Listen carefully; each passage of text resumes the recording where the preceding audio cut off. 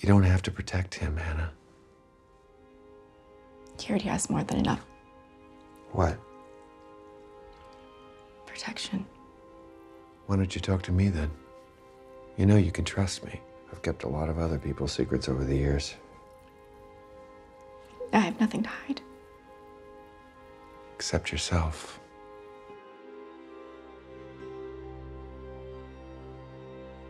It kind of started as a couple different stories that existed on their own, just gestating for years. I was visiting my in-laws in Lancaster, Pennsylvania, and I had this lightning bolt of inspiration where you see where these different ideas can coexist and merge together into one story. I'd been developing a separate idea about a massive solar storm that is so powerful it knocks out all the power in Los Angeles.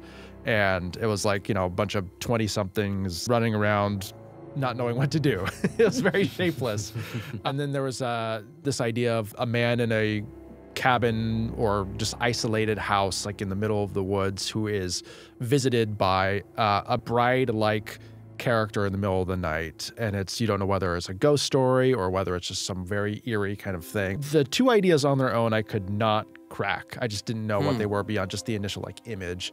Being in Lancaster and surrounded by all the trappings of Amish country made me think, well, there's something interesting that kind of seems like it might connect everything together. Once you had the Amish angle in there, it really became actually something you could chew on. You could really explore the dramatic potential of that. It's perfectly natural to fear the unknown. What bigger unknown is there than the life beyond this one? When I read it, it was like, wow, these are the movies that I like. Everything that was going on with Douglas, I could just sort of relate to. Like the isolation, the sort of, I don't know, midlife crisis, if you want to call it that. As you get older, you have so many situations that have happened where you regret what you did. And as you get older, you also become more introspective, at least I have. The biggest challenge with a priest, and I don't know why, but I always fall into this. Every time I've played a priest in general, I have to get through the reverential, feeling like everything I do is precious and sincere, like I'm talking right now. On this particular movie, I decided, you know what, I'm going to do everything to not do that. It's me, it's Sean O'Brien in this situation. I needed to just fit into the story. Are you sure you won't see? Who? Your father? My husband. Oh, is that new, huh? Newer? Weeks? Hours.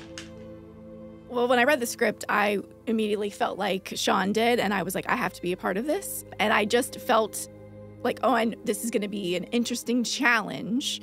One thing that was really helpful was I got to meet with a woman that used to be in the Amish community, and I talked to her over Zoom for at least an hour and a half. I took so many notes. She let me ask anything I wanted to ask. And one thing she had told me was that so many movies and TV shows that have portrayed the Amish have just gotten it not right. One thing she said that they often are portrayed as just meek and demure and have no strength about them. So it was like finding that in her. I can relate to her feeling isolated. I can relate to her feeling like no one understands. But just being able to add little things like praying before a meal, that was really important to her, she said to them. And so I was like, things that I could add. As much of that into the beautiful story you'd already written was my goal. We rehearsed some, which was helpful. You don't always get that, especially in indie films. We didn't have a lot of time to get it right.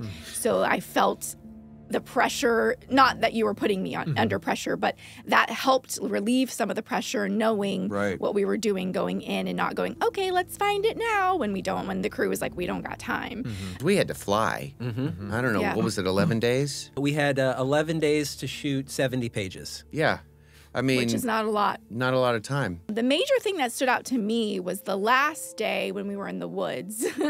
It was cold. And it was cold. We were outside. We were outside in Pennsylvania. We had very little time. It was emotional stuff, and it was a very big part of the movie, right? So it was very important to me that I was like, I got to get this right.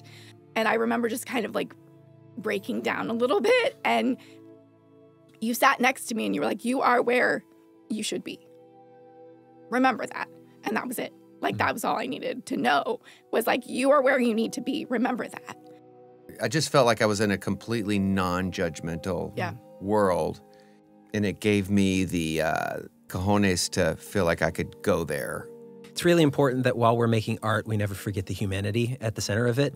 If we're going to treat each other like crap, why are we even making art to begin with? Coming to set every day, I knew it was important for me, no matter how I was feeling, to help set the tone for how we were going to take through the day. I believe we were all empowering each other on that set because we were empathetic to each other's needs. Part of that is a testament to the great crew that we hired, which included a few... David Gordon, our DP, Sophie Schneider, our production designer, came in from LA and New York, but we also had a local crew of about 10 grips and PAs and just wonderful people, our makeup artists, the work ethic with which they approached the film made everything a lot smoother. So it was not that we built a well-oiled machine necessarily, but we had the right parts in the right places.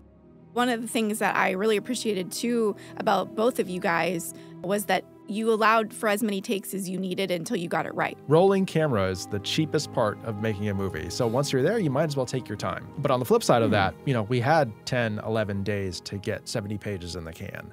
It helps that we were all together in one location. It probably didn't help that it was so remote.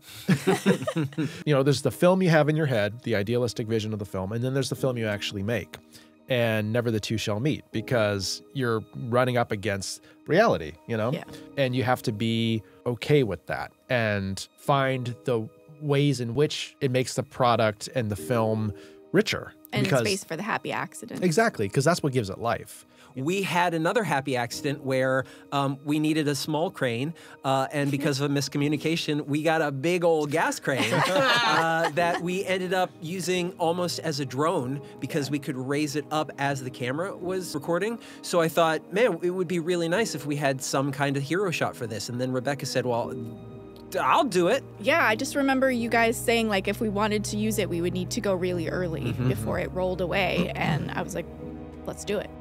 If you embrace what's going on, oftentimes you're going to be left with a lot of happy accidents. You're going to be left with things that actually make it better because you hadn't considered it. We did have to do a reshoot day here in Los Angeles on a stage, but that itself brought some more happy accidents because you were able to bring in an actor, Will Tranfo, who was wonderful. He was absolutely great in filling in some of the gaps that we had. More of the horror elements that were inherent in the work you were doing came out with some of the stuff that we did on reshoot day. That's interesting. Yeah, so the process is it's never over until it's over, until you're in the editing bay and you say that I have put the final adjustment on this final scene, I'm not going to touch it anymore. The thing about post-production and wearing multiple hats is you also have to know what you don't know. I think one of the smartest moves was bringing in our post-production supervisor, Josh Wolf.